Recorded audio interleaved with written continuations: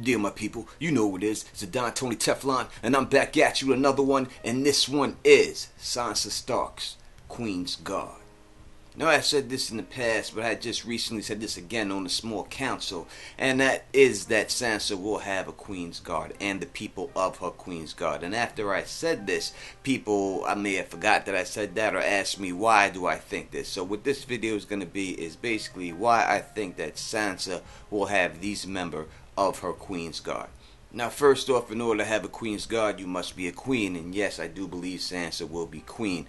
So I have said this before, but what do I mean when I say that? I mean that at some part in this book series, that Sansa will be referred to as Queen Sansa by many people. So whether that's Queen of the North, Queen of the Seven Kingdoms, it's all debatable. But I do believe that she will be known as Queen Sansa.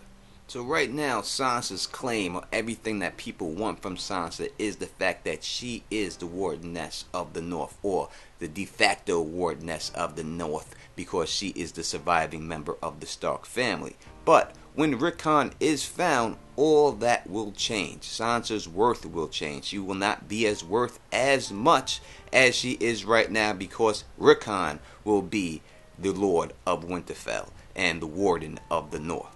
So I believe, using the things that Sansa has learned from Cersei, she will become what Cersei wanted to be, and she will be the regent over Rickon, and that is the way that she will maintain her power and her grip. It's the only way I see it being possible. Now, once Sansa establishes this fact, and she does take control of the North through Rickon, then she will do what has been done to her. And what has been done to her is she has been a pawn, a chip for marriage over and over again. But she will seize this power herself and use that power and make herself the chip and place herself in a position of power, using marriage as a lure for anybody who wants to get down with her. Now, Sansa has learned a lot of things, but one thing she will never learn is how to get it on. She will never be a fighter, so she's going to need some type of protection. So I believe that will come in the form of her Queen's Guard.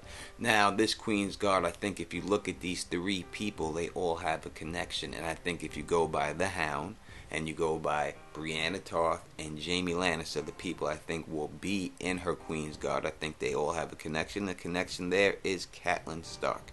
Now, after Renly is killed, then Brienne bends the knee to Catelyn, and after she bends the knee to Catelyn and they capture Jaime Lannister, she agrees to take Jaime Lannister back to King's Landing and swap Jaime Lannister for Sansa and Arya. And then after that, Jaime Lannister agrees to go with the deal. So right then, they both have swore allegiance to Catelyn Stark. Now, during this whole situation, things happen between them. Basically, the connection between Brienne and Jaime is definitely Catelyn Stark. Jaime Lannister then gives Brienne Oathkeeper, which is a piece of ice, which is a connection with them to the North, and then tells him to go out and find Sansa.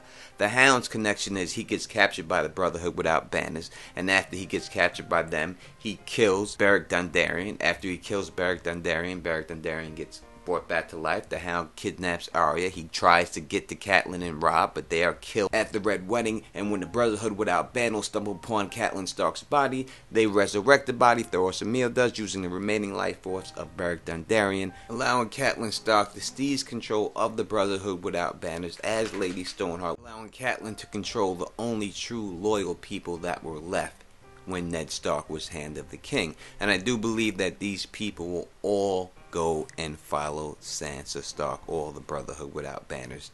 And I think because Brienne kicked the shit out of Jaime, and she kicked the shit out of the Hound, and she's probably been the most loyal person to the Starks outside the Starks family dealing with this situation, that she would definitely get the Lord Commander's spot. So, if you like the way I do this, please thumbs up this, please spread this across the realm, and please subscribe. And until next time, you know who it is. Peace! And stay sexy.